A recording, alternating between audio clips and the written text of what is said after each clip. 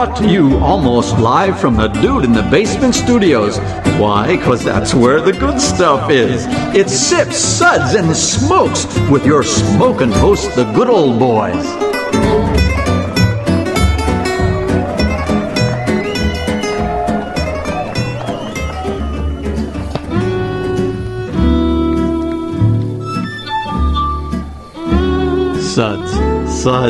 Suds. It's time for more Suds. Well, it's not time for Suds, but it's definitely time for Mead today on our Suds episode, where everything good in life is worth discussing. I am one of your hosts here today, Lay Brother Mike. Joining me also here at the table is Monk Jason. Hello, everyone. And Prior Shea. Hello. Are all the priors that quiet? See. Yes.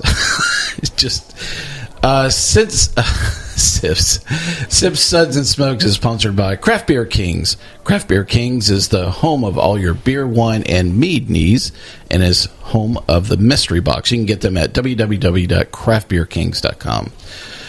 Well, today we have a very special show.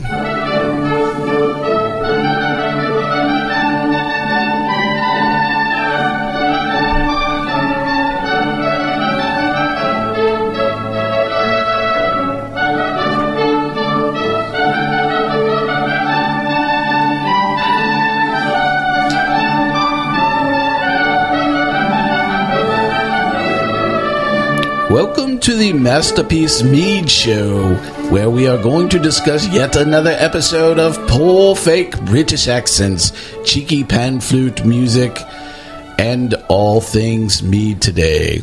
Our Suds segments are all about beer, and today it's about mead. We decided to toss mead in this category as well. Today's episode is featuring an overview of mead and mead from B-Nektar. Monk Jason gets the honors of going over our Suds ratings for today. Hopefully not in a poor British accent. Certainly not. Today we'll be discussing these meads and rating them with Suds ratings plus our signature belching sounds. Here are those ratings. Number 1, that sucks. Give me anything but a bud. Number 2, was that a belch? I think that's the sound that somebody made the last time I did a fake British accent. Probably correct. Number 3, what a relief. That's what usually people say when I don't talk in a fake British accent. What a relief. All right, number 4, a body should really not make that sound. And number 5, listen to that hang time. Give me another.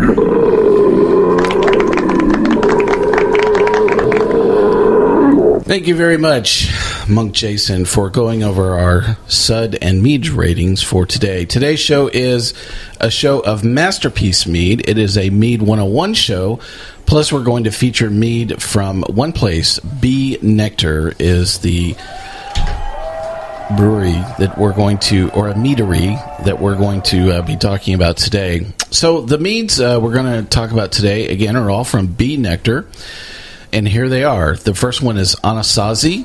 Buckwheat Cyser and Apple Pie are the 3 products that we're going to talk about on this Mead 101 show today as well. Good stuff. So, Monk Jason and Prior Shea are going to cover some background material on mead, and up first is Monk Jason. All right, so what is mead? Mead is an alcoholic beverage created by fermenting honey and water. You can also alter or adulterate this with fruits, spices, grains, hops. Fake British accents. Fake British accents work.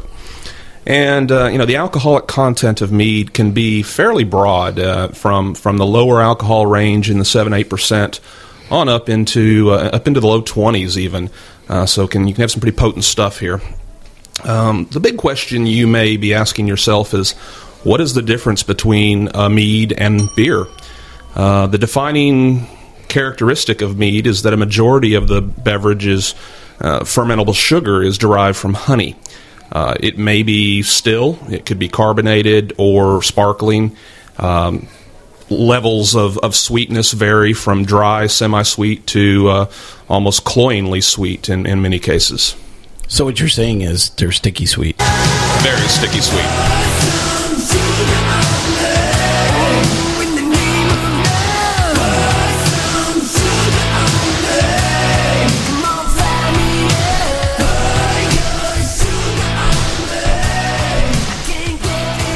Shea and I both agree that is the entrance criteria for stripper auditions, is they have to dance to Def Leppard. It's the Pour some anthem. Sugar on Me. It's definitely the anthem. Yeah. Well, maybe they should combine Mead in the experience. That would make it more exciting, wouldn't it? I'd go. Yeah, I could see, if a stripper poured Mead all over her, I wouldn't really care what she's pouring on her. But anyway. It's an Body interesting shots thing. of mead. That's All right, B-Nektar's tasting room. That's what we need to go for. Oh, there we go. Finally, a destination in Michigan. That's it. We've come up. I can hear the Michigan Visitors Bureau calling us now. You guys have cracked the code to bring people to the great state of Michigan. That's it. This is totally it. I already know what's happened. Banned once again. We have been. We've been banned already from the state of Michigan. Is exactly what's happened out of that. All right, Monk Jason, you had some more to tell us about mead and sticky sure. stuff. Yes, very sticky stuff. Mead is possibly one of the most ancient fermented beverages out there. It's sources of ancient history throughout Europe, Africa, Asia. It can be regarded, like I said, as the ancestor of all fermented drinks. Claude Levi-Strauss makes a case for the invention of mead as a marker of the passage from nature to culture. Mead has played an important role in the beliefs and mythology of some peoples. One such example is the mead of poetry, a mead of Norse mythology, crafted the blood of the wise being, I can't even pronounce that one, Visser, which turns the drinker into a poet or scholar. Or a stripper in the Middle Ages. Or Michigan. You'll often hear the terms mead and honey wine used simultaneously or synonymously. Honey wine is differentiated from mead in some cultures. Hungarians hold that while mead is made of honey, water, and beer yeast, honey wine is watered honey fermented with grapes or other fruits. So, Prior Shea is going to tell us all about the wide varieties of meads. All right, there are a lot of different meads. I'll go over what's the most and what was in these markets. You got Braggot. Braggot is made with hops and honey. Don't let Jason fool you. Jason knows more about these meads than I do. So, if you see me slip up, I don't brew it, and only going by Wikipedia. So, if you want to go on Wikipedia and change these definitions, you can.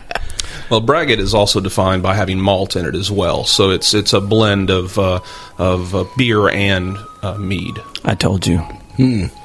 So there's also Cyser, which is one of the ones we're actually going to be trying today. It's a blend of honey and apple juice, and I'll refer to Jason if he needs to add on to any of my cliff notes if he wants to. Then you'll have, Jason, what is it? Melomel? Melomel. Melomel. Which is fruit and honey. It's a very long definition. Some of it in Greek, literally. So it's essentially apple and honey. Without getting any more in depth than that, unless Jason, you can expand that definition. That'd be great. Sure. That one includes fruits other than apple and other than grape. So any type of any of your berries, if you had blackberry, blueberry, boysenberry, even anything of that nature. Citrus would also fall into this kind of realm as well. So basically anything that wasn't a wine grape or apple would fall into this category, into the Melomel category. He's so much better off script. Me too.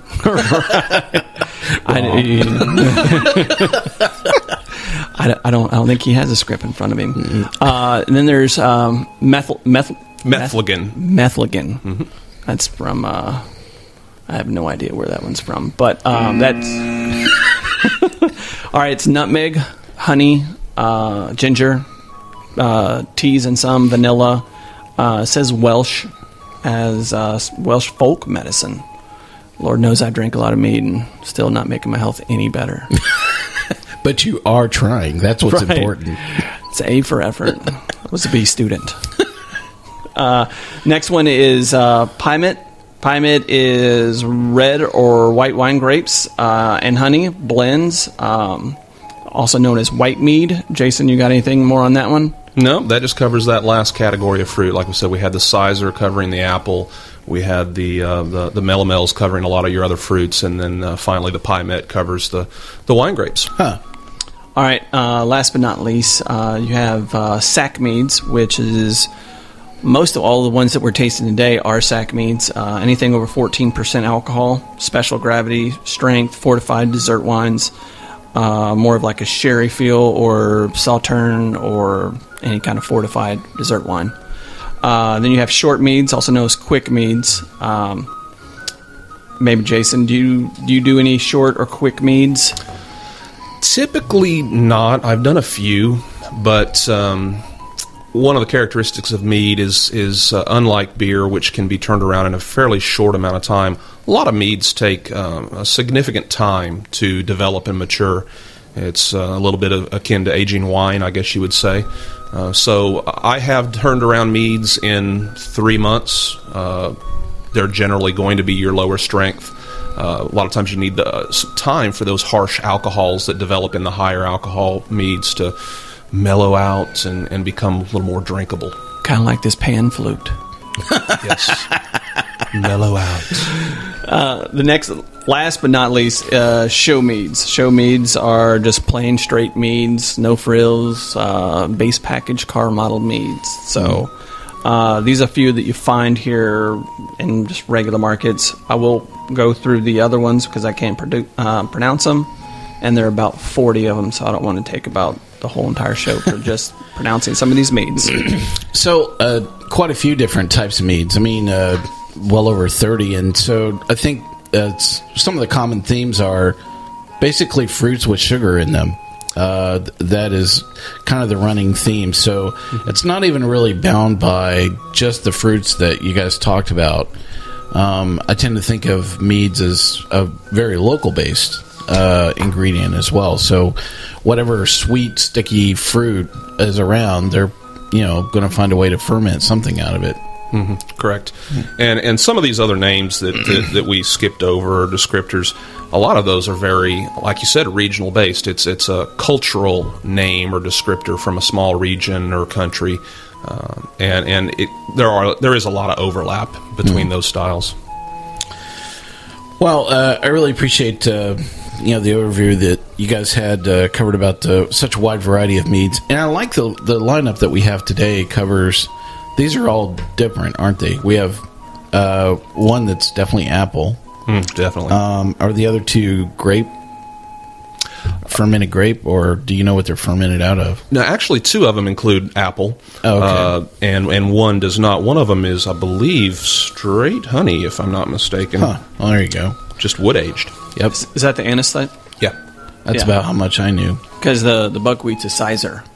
Okay. It's the blend. Yeah, that I knew. All right. And then the straight apple. So, well, I have actually completed extensive research to find that there are absolutely no references to mead in any Monty Python movies or skits. So it's a grand oversight as far as I'm concerned. Although I would not preclude that many Monty Python skits were not written under the exact influence of mead, beer, or recreational drugs. In fact, I would suggest that the plight of all British comedy is actually due to the lack of mead consumption. That is very true. Definitely. Yeah. Yes, and we are Banned once again from all of England. So, there you go. I'm banned from my home country. This is going to be horrible. So, the Mazer Cup is the largest mead festival in Boulder, Colorado. And it's very interesting because the proximity to Boulder is Denver, and they're right next to each other. And the Great American Beer Festival is there in Denver as well. So, I'm curious if you guys, either one of you, have been to the Mazer Cup. I'm going. You're going? I would love to go. Okay. I have not been yet myself. As long as I could drink it out of a sheep's horn. Well, hopefully none of the sponsors for those shows will listen to this episode, and we have a fighting chance of actually going, because otherwise they'll just greet us at the door and they'll go, Banned once again. I'm sorry, fellas, you just can't come in because you have compared Mead with stripper pole music, so... Enjoying Mead as a fresh draft is practically non-existent. The crazy liquor laws in the U.S. actually complicate the distribution of Mead even further, as some states classify it as wine, some classify it as beer, and then there's the ABV of various products that splits the classification even further. The resurgence of Mead in the U.S. is largely credited to Redstone and David Myers, who works there at Redstone as well. We heard from some listeners about Tria Tap Room in Philadelphia and all about their Mead Stravaganza, which was an event they had in the fall. Just really great stuff, but it's still quite a confusing landscape, for all of these, mead lovers to actually enjoy, these products. I'm really curious how you guys navigate all this consumer confusion. It's difficult. You mentioned Redstone. That's the only mead that I personally have been able to have on draft. We have a local pub that started up a little over a year ago now, and he has made it a point to bring in interesting ciders, meads, bottles, and finally he was able to get some Redstone mead on draft. So that's a nice little benefit, I guess you say, having a proprietor of a pub that has an interest in those products, not just turning the beer over. Well, he's paying attention to his basic consumers and not necessarily his distributor that's just trying to pimp stuff that they want to sell too. Definitely. And beyond that, most of my mead comes from travel. When I'm able to travel outside of my local area and find things that are distributed in other states that I can't get at home. So that's. If I see it, I'm going to grab it and I'm going to try it. Some of it's great, some of it's a little less than stellar, but try as much as I can to sample different products from different regions. So, how do you find Shea? How do you find mead when you're on the road? Well, actually, the most people that I actually look for is B-Nektar. Really, they're one of the ones that got me into meads and ciders was B-Nektar. All their stuff is phenomenal, and it's really a shame with the laws of states, distributions. There's not a lot of people who necessarily want to sign them as a company that are carrying, but meads have had a reinsurgent with people who are celiac, people who are gluten free, and these are beverages that someone who is celiac or someone who is gluten-free or a lifestyle choice, even though the sugar content is higher, but more of a health perspective, it's really, really good. As for me, as somebody who loves ciders and loves like stuff like Eton de Pont, B-Nektars, the Zombie Killer from B-Nektar, they're doing just great stuff, and I hope one day that B-Nektar could come to a market like this and hopefully help us out. Well, I think part of it is what's always presenting a very confusing landscape for consumers is such variety, even in products that are currently available. If you and I think about the average landscape for beer or wine 10 years ago, it's just exploded exponentially. It's not unusual to go to a casual dining place and for them to hand me a wine list now, where, maybe 10 years ago, they'd have like 4 or 5 wines and that's it, and you wouldn't even know what they were. They'd just pour it. Would you like a glass of red? Okay.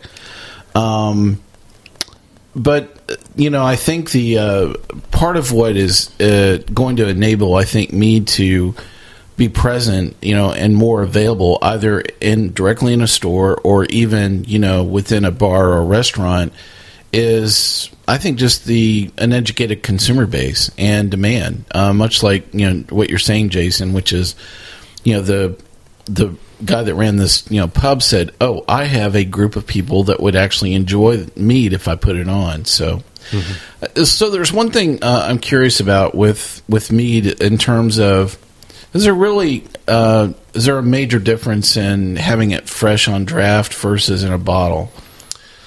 Is CO2 taint it? Because I can't imagine. I know the wines that I've had that are pressurized with CO2. I just can't stand it. It just absolutely drives me nuts, I don't know that it taints it. That may not be the word I would use. It definitely changes it. There's no doubt about that. Of course, you can naturally carbonate meads as well, and it just changes the beverage and your experience of the beverage quite a bit. The way it lifts off the tongue and the way it washes in the mouth. It's like anything. The higher the level of carbonation, the more it's going to change. But I don't know that it taints it. I think you have to maybe design or style the product to be in that keg or on draft. You don't want a high alcohol sack strength mead with a great deal of complexity. Maybe it was barrel aged and something that I wouldn't want that on draft. Now, if you give me a relatively low alcohol for a mead with let's say it's a berry, a blackberry or blackberry or something of that nature, a lighter, fruitier mead that you crank up the carbonation on and serve it on draft, that's a fun experience. So I think you do need to design or style that product to that serving method, if you will. Yeah, and I would say that as you go out and you start looking for meads, I would say probably the first one you're going to run into is a Redstone. Easily, the blue bottle is what you're going to find is so widely distributed and available. But I agree that the B-Nektar products are definitely enjoying some wider distribution as well. So, enjoyed our quick background on mead and Mead 101. We are going to take a quick break here, and we will be right back.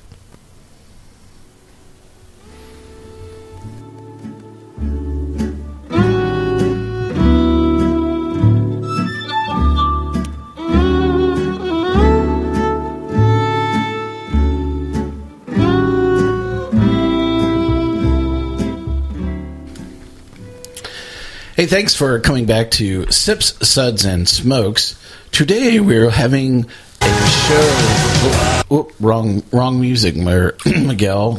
Yes, today it is Masterpiece Mead Theater, as we discuss Mead 101 and all things Mead. We have 3 products that we're talking about, and we're about to get to all three of these products from B-Nektar. So let's get right to it. Up first is going to be... Anasazi is the first mead that we're going to have. So what I'll do is I'll introduce this and we'll go around and we'll share our tasting notes as well as our Suds ratings for each of these as well. Again, all of these meads are from B-Nektar, which is out of Ferndale, Michigan. Now, Shea and I are going to talk a little bit about distribution for B-Nektar because it does take a little bit. Let me share with you about the product here first. This has an ABV of 14%. The simple description of this is a barrel-aged buckwheat mead. Now, Shea, we were talking about distribution, for B-Nektar, and it's I only think of finding B-Nektar in about 3 states, but you've said that they've been able to hit a bit broader distribution as well. Well, everything that they have, they ship it from Michigan to what's a place called Remarkable Liquids out of New York, Brooklyn, New York. Brooklyn or New Jersey, which one. But I know that because I get several products out of Remarkable Liquids, and I know that their distribution on their ciders, like the Zombie Killer and there are a few others like that they get high distribution. Now, like the stuff that we're tasting today, it doesn't see a whole lot of really great distribution. But hopefully that our state itself, Tennessee, can start getting past their laws and distribution laws and taxes and stuff like that, because that in itself hinders so many breweries, meaderies, wineries, everybody from coming into this state, and the taxes and distribution. So hopefully soon we'll see a resurgence of meaderies and people who actually care about coming to Tennessee, because it's an emerging market. I mean, there's a lot of products coming in. There's a lot of stuff that's coming down the pipeline. So hopefully that one day we can see B-Nektar on the shelf. Well, I know that when I was looking around for sourcing, these products, and I purchased an awful lot of wine, direct as well as mail order, and that was one of the things that I noticed rather quickly, is that you can find a lot of good meads, in mail order. Now, mail order tends to flow with either, if your wine laws permit direct shipment, and mead has been classified as wine, then they flow with, basically the rules around that.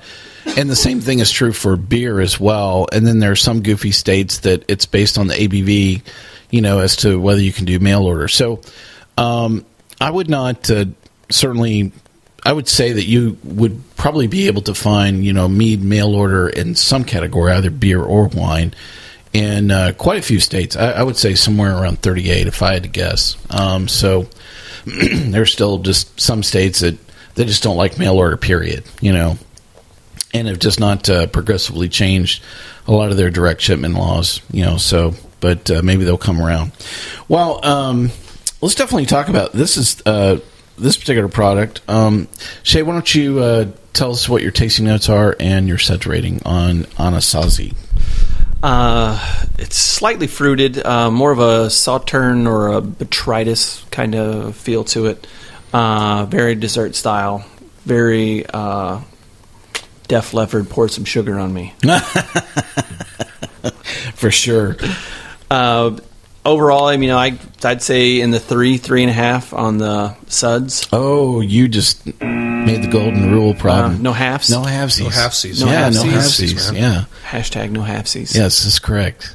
So you're going to go with 3? I'll go 3. All right. Final answer. Final answer. What a relief. Thank God we got that one out of the way. Monk Jason, what do you think about Anasazi from B-Nektar here? This was actually my favorite of the 3, I believe. Got quite a bit. There was a little bit of a warming sensation, almost a tingling on the tongue at first. Some of that is tannins. I definitely got an oak forward character out of this product. Definitely got that nice sweet honey, almost whiskey or bourbon on the nose as well. I thought it was well rounded. I enjoyed it a great deal. I think my Suds rating on this one's going to be a 4. A 4? Yeah, definitely. About that. A body should really not make that sound.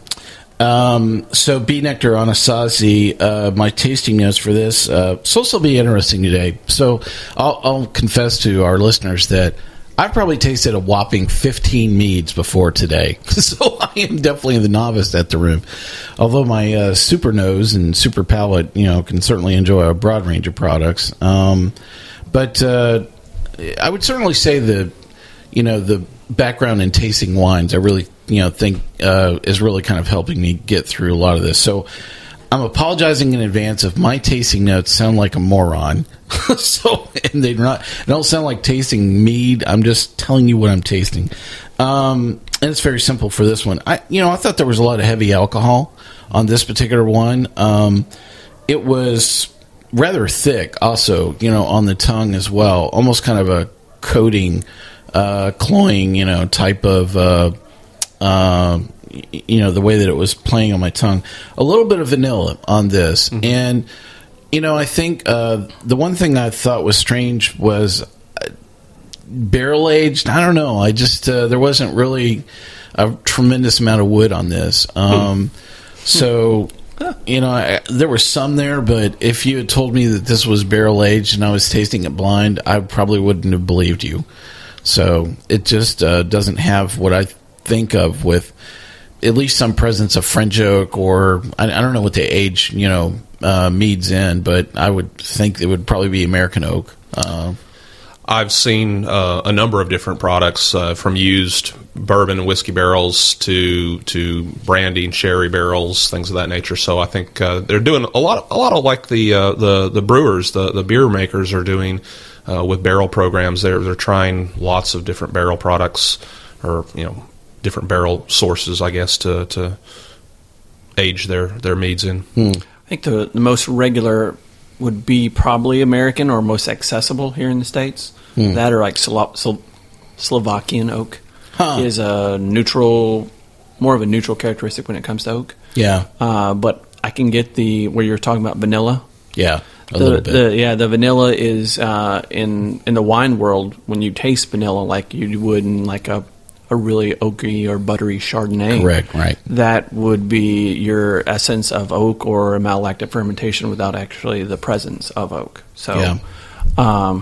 But no, I totally get that vanilla characteristic, like vanilla bean. Tahitian vanilla bean would probably be the best thing I could say to it. Yeah, it's dead on, for sure. Well, my Suds rating for B-Nektar Anasazi is going to be 3. What a relief, as most people are saying that same thing. Oh my God, he knows nothing about mead. Please, where's the fast forward button? Honestly, mead is, I think, more akin to wine than it is to beer. So, so that background in wine is probably actually more helpful with the meads than you would think. So I think one of the questions that I had around the concept of barrel aging with meads is, so I know that we talked about one of these is very close to sherry. And, that was the one thing that really caught my attention. But, which, to me, that's a fortified, fermented product. Any crossover with dropping mead, like in a bourbon barrel or, in a gin barrel or any other fortified wood, barrel aging like that? None that I've heard of, but I don't personally brew it. I just drink it. How about that? I've invented an entire new product today. A gin barrel would be very, very interesting, especially with a juniper kind of accents to it. So I think that would be actually really cool. Clove, juniper. We'll call it Poor Tom's Mead. Old Tom's Mead.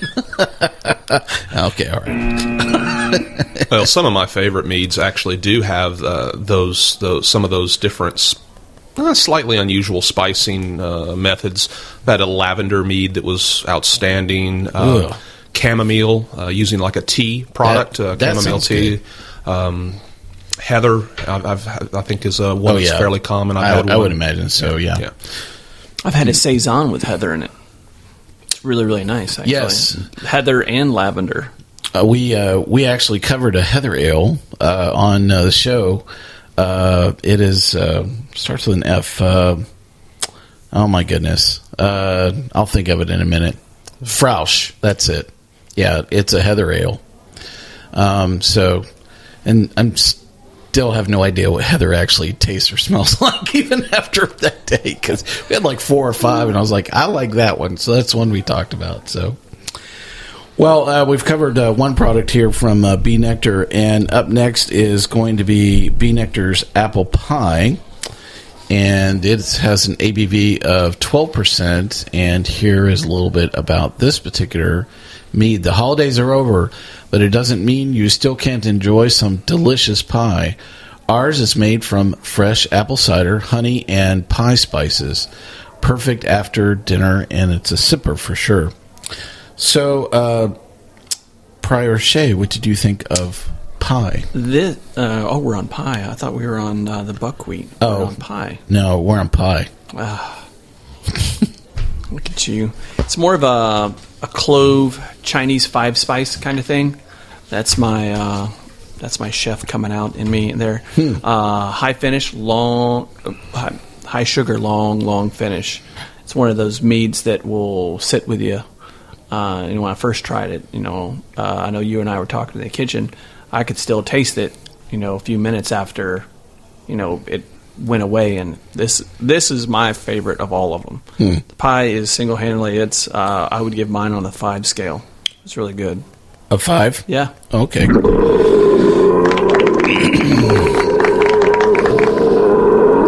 listen to Hang Time, give me another. Monk Jason, what did you think of apple pie from B-Nektar? Well, I'm going to swing the other way. This was my least favorite of the three. Wow. Okay, here we go.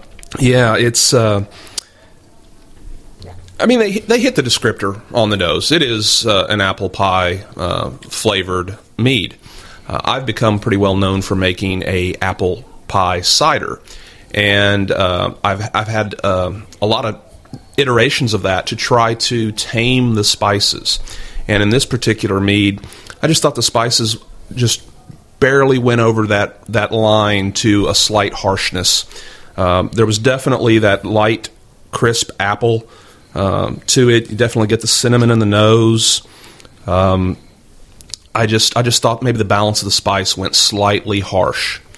I did like the way that the apple and the honey lingered on the tongue. It washes over initially almost a little thin, but then it just stays around, and it's pleasant. The apple and the honey characters are definitely pleasant on the tongue, but I believe the spices may have just went a little over the top on harshness to me, and it's possibly the tinge of clove you mentioned. I'm not a clove fan. Me either. There's a little nutmeg in there, which tends to have a little harshness as well, especially if you heat it. That's one thing I've done with mine, is not heat my spices when I make the product, so I don't extract any harshness from them. Yeah, the oils themselves can really take on a bittering characteristic sometimes with some spices. Yeah. So with that in mind, it's still a good product. I still enjoyed it. Even though it was my least favorite. So I'm going 3 on this one. A 3. What a relief. So, B-Nektar apple pie for me, my tasting notes are, it was very floral. It was very light. Probably from of the 3 we have here today, I enjoyed smelling this one. My nose could hang out in that glass for days. And I could smell it when I poured it. It really just had a very pleasant aroma, and that was the first thing that caught my attention, was just how floral it really was. It was light. I thought it had a sweet tart and excellent balance, between the two. I mean, I had my cider, brain on, when I was, tasting this, just waiting for that Granny Smith, tartness to basically come up and, greet your tongue. But this really had just a very nice, smooth balance to it. It was my favorite of the flight today as well.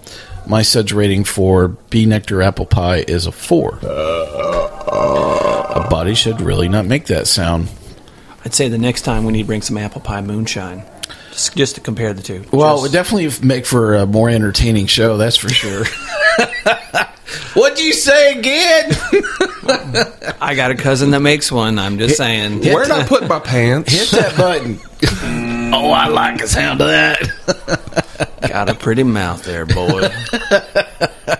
We are officially banned in Kentucky now. Absolutely. Here we go. Banned once again. We've hit 2 states and let just 40 minutes go by. So, well, we've covered 2 of our products for today. We're going to take another quick break here, and we will be right back with our last product, as well as some more discussion on meads as well.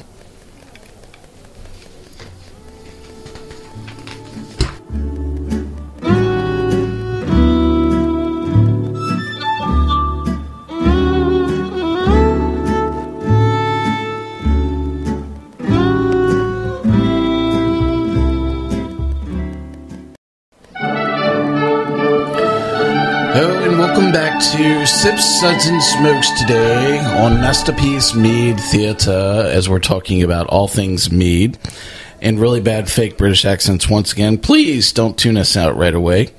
We're talking about 3 products today from B-Nektar, and we've gone through 2 of them so far, and we have 1 more to cover, which is B-Nektar Buckwheat Cyser. This product has an ABV of, does that say 15%? And the simple description on this is a still mead made with apple cider and buckwheat honey. So, I am definitely a honey aficionado. I've had buckwheat, honey maybe like once, It's just not, you can barely consume it, raw. I mean, it's pretty potent stuff. It really is not something that most people would just eat directly. You usually combine it with something else. And sometimes it's used as a blending honey with other things that basically don't have, the same strong, characteristics. Buckwheat pancakes. I love buckwheat pancakes. Yeah, but you would not put buckwheat honey on buckwheat pancakes. That'd be a little bit overdose on that. Yeah, most definitely. Mm-hmm. Have you, Jason, you ever worked with a product? I have. I have not used it straight. As you said, blending it is the way to go, in my opinion. And I definitely used a much smaller percentage of buckwheat honey in Meads before, compared to the main honey component. It is, like I said, very potent, very deep, rich flavor. That's probably why this one has such a unique, rich flavor to it. Honestly, honey is. Like we said earlier, mead is very similar in a lot of ways to wine. In that, when you make beer, you have multiple ingredients. You got multiple grains. You can manipulate those grains to taste, through toast levels to taste different ways. You can blend hops to get different flavors. Wine is very dependent on the harvest, the grape itself. And sunshine. Yep, sunshine, rain, you name it. The year-to-year differences are great. Well, honey and mead, the flavor in honey or flavor in mead is what did those bees consume to make that honey? So it's very localized. What are those bees exposed to? That's why you hear all these, clover, orange blossom, Tupelo honey, sourwood honey, et cetera, et cetera. So there's as much variation in honey as there is in grape, in my opinion, and that's really where the flavor of mead comes from. And it's for that reason, like I said, the buckwheat. I don't know that I maybe now I'll have to experiment with using straight buckwheat honey, but that would be you usually don't find it in volume. You don't usually find large amounts of the buckwheat honey, small servings or small amounts of that when you purchase it. So it would be a difficult thing to get a larger batch going.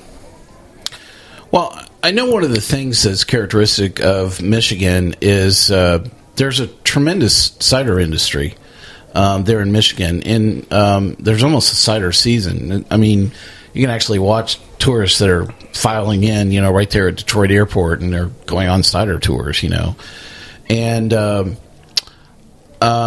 so I guess one of the things that I would love to ask, the B-Nektar meadery is, did that have some influence on the location, that you basically had great access into not only fresh fruit, but you also have the ability of having a lot of what I would guess is a lot of honey that they use for pollination, of basically those fruit trees are essential.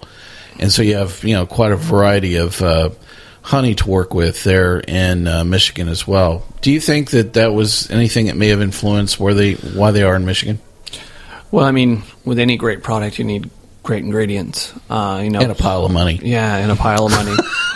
It's like we talk about wine. It has to do with sunshine, terroir, where it's from. There's a reason why places like Romanée-Conti and Burgundy is some of the most expensive landscape in the world. I mean, it's the most expensive wine in the world.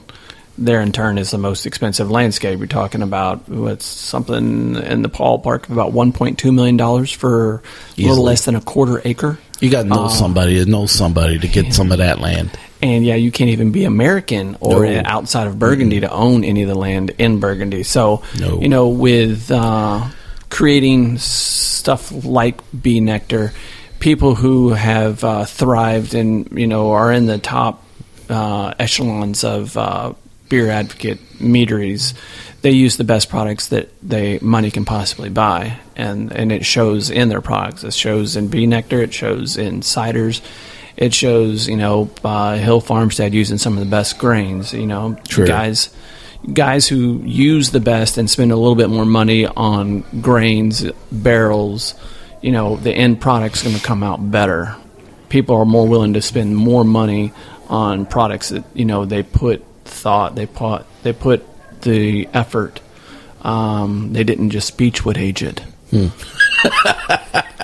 You're welcome, St. Louis. But Bam, once again, absolutely. But people who spend the time and the thought process of it, just like it with any chef, they get their seafood fresh. It's there within 24 hours. They'll be known for that product because the products are good. And coming back to the question, yes, them being in Michigan, they have apples, they have everything they could possibly need to make a great product, and they make a great product. I mean, there's nobody debating that they make a subpar product. B-Nektar is one of the best meaderies and cideries in the world. Mm. So, with that being said, the prices coincide with what you get, and it's totally worth it what you get. Mm. I know what this show needs. I gotta have more cowbell, baby. Guess what? I got a fever, and the only prescription is more cowbell.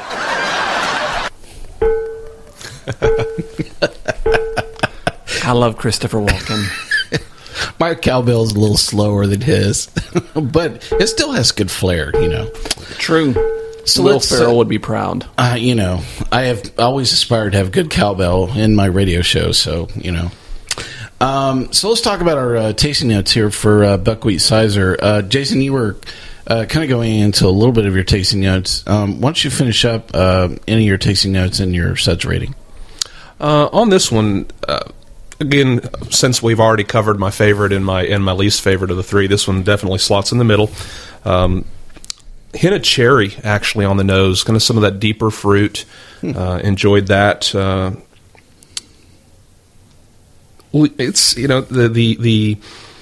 this one had not quite cloying, but a sweeter finish to me. Stuck around quite well. I gave this one Suds rating of 3. I really wanted to push it up to a 4, but I was stuck with 3 on it. All right. What a relief.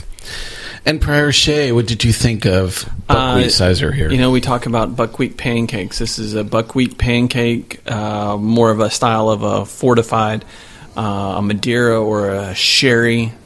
This tastes just like a really dark, rich sherry wine that you would have. It'd be definitely dessert style. At 15% alcohol, you wouldn't imagine that it's something that looks this viscous and this well on the palate. But man, this is I'd say on the Suds rating before for me. How about that? I don't have any left in my glass, but that's a good sign. Definitely has the tasting cup challenge for sure. Yeah, well, but it definitely had legs. I mean, it hung out on the side of the glass. It was, very thick and viscous. We should have been tasting these out of a sheep's horn or a cow's bladder or something to make it more original. You needed more cowbell. Yeah, that's what we needed to taste. Cow bladder or whatever you want to do. My tasting notes here on B-Nektar Buckwheat Cyser. I wrote down sticky sweet, I guess the one thing I really loved about your description was saying that it was very close to, I think you said a Sauterne, right? Yeah. And the thing I kind of retorted back was this could almost pass for some tawny ports, that I've had as well. This would not make a good tawny port, and that's the reason why it's a mead instead. But it has some of the same, characteristics. I guess the one thing I noticed about this is it has a really bitter finish. It's like a deep bitter finish on the back orange. end. Yeah, that's it. Like a big, dark, rich, burnt orange. Yeah, this was not my favorite. Of the flight. My Suds rating for Buckwheat Cyser is going to be 2. Was that a belch? So you said sticky sweet. You know what goes great with this theme song for Sticky Sweet?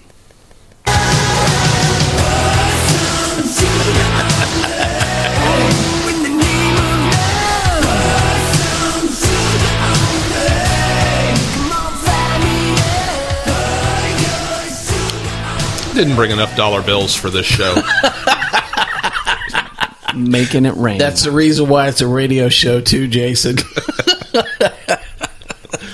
Man, I've heard that song so many times. Not too many times, but... So you're saying that you hang out for all of the auditions for the strip club? Is that what you're saying? Yeah, that's right. You're I drink mead and hang out at the strip clubs. There you go. Well, whatever it's going to take, so you can enjoy your mead in the right atmosphere. So, yeah. Sticky sweet. I like that. So I'm curious about, kind of this flight that we had here. Was this... Personally, I thought it was very broad representation, of what mead can bring to the table. You guys have had a lot more mead than me, and was this a pretty decent range, a flight? It's beautiful. It was a beautiful flight. I mean, those who have access to this stuff, you're a very lucky crowd, because it is very rare that you can actually go down to your local store or local meadery and be able to buy stuff like this. So when you do get to have it, it is a treat and a half. So for me, man, I can't say enough. I love B-Nektar and stuff that they do. So I guess one of the things that I always love when we're tasting stuff is tasting cups are like a dead giveaway about exactly what's going on, because even though we have, usually 1 to 3 ounces, when I see that all the tasting cups are dead empty, that tells me a lot about what's going on. So it's true in competitions as well, isn't it, Jason? Oh, definitely. Yeah, and the dump bucket at a competition table is a real tell of how well that flight is going. How come when I did the vegetal category, that dump bucket was stuffed? You needed like 3 dump buckets when you're doing the spice, herb, and vegetable category. I know. I have a new T-shirt. No more pepper beer. I'm going to ban it for sure. All right. Well, I really enjoyed our discussion, both about just mead in general today, as well as covering these products. So I really enjoyed the discussion. Let's wrap up for today. Thanks to all of our listeners here at Sips, Suds, and Smokes. You can catch all of our episodes online on iTunes, SoundCloud, TuneIn, Stitcher, YouTube, Uncle John's Basement, and Spreaker, our native media host. Our terrestrial radio stations are always expanding and wondering, gee, where do we get to play Def Leppard and drink mead at the same time? So if you'd like to hear this show on your favorite radio station, send them 3 bottles of B-Nektar and send them a note and copy us as well. You can reach us online anytime at info@Sips, Suds, and Smokes. Our daily tasting notes flow out on Twitter every single day. Our handle is @SipSudsSmoke. Our Facebook page is always buzzing with lots of news. Sips, Suds, and Smokes is sponsored by Craft Beer Kings. Craft Beer Kings, the home for all your beer, wine, and mead needs. They are also the home of the Mystery Box. You can reach them at www.craftbeerkings.com. Listen, do us a favor. Take the time to rate this episode if you're listening to us online. That's a big help to us. Please do not rate my fake British accent. We love to see your feedback, no matter how you send it to us. I want to thank my co-host for being here today. Prior Shea, thank you for joining us. Thank you very much. It's great. I love the mead. We're going to give that a lame sign-off. So, Monk Jason, thank you for being here. Well, thank you, and I want to remind everyone to taste something tasty today. Oh, I like that. That works. See? You set the bar high there for you. I just need more cowbell or stripper music. That's there you all I go. need. That's what you needed for sure. I'll try it with Mike. This is Good Old Boy Mike asking you to join us once again and keep on sipping.